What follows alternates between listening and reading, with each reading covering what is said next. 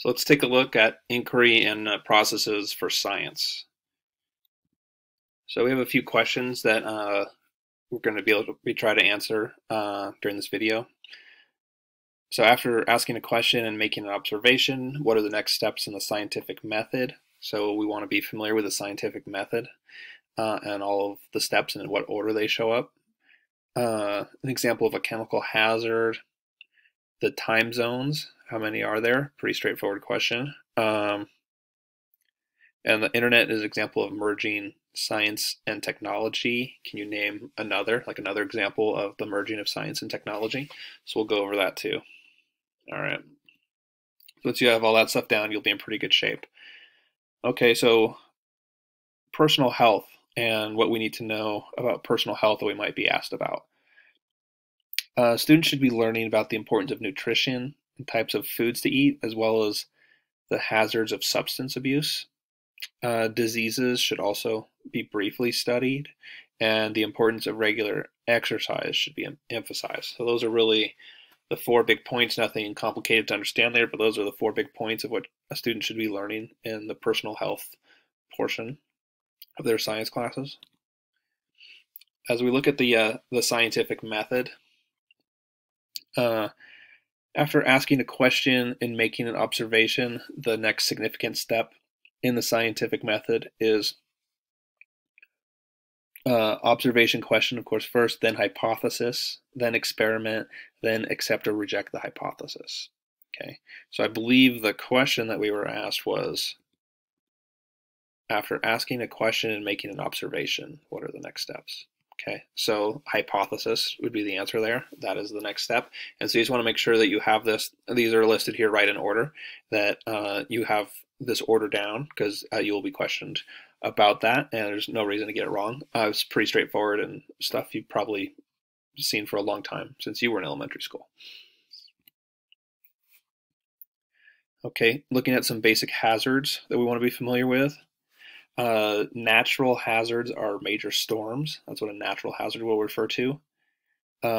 Chemical hazards are going to be things more like pollution. That would be like the #1 example, right? And so you could easily imagine what could a test question be, right?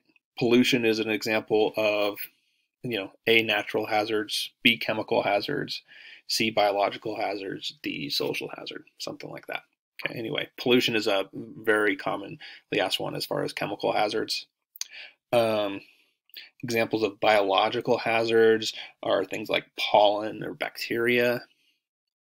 And social hazards could be something like transportation or safety in the workplace. Right? That's what you would see from a social hazard standpoint. That's really all you got to know there.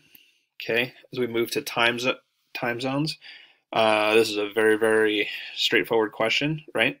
How many time zones are there? The way they come up with this is that a complete rotation of the Earth, which is 360 degrees of longitude, takes 24 hours. The time zone system consists of 24 time zones that reflect the 24 hours of the day.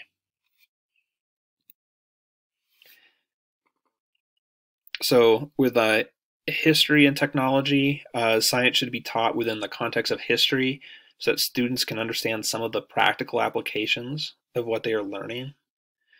For example, science is a big part of tools and technology that were built during the Industrial Revolution, right? And so, like what would be an example of that?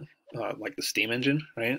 Changed really the history of the world and the way trade worked, right? And so being able to understand both like the science part, but also why it mattered from a historical standpoint is a big deal. And then finally, we have science and technology. So we want students to understand how science and technology are connected. The assembly line, for example, in and of itself had nothing to do with science or technology, but rather was an innovative business idea. The internet dramatically changed how we communicate with each other. The airplane changed how we travel. The steam engine, which I just mentioned, enabled a wide range of manufacturing machinery to be powered. And so all of these are really a combination of science and technology, and usually like a resulting business. And so I believe that connected to a question, right? That last one down there. The internet is an example of the merging of science and technology. Can you name another? Well, we just named 4 of them. And so you might want to think for yourself, make sure you have those in your mind so that you're just familiar with being able to recognize that merging. And we went through all of these questions, and now you might want to take a second and just hit pause and make sure you can answer all of these questions for yourself. And if so, you are good to go on this section.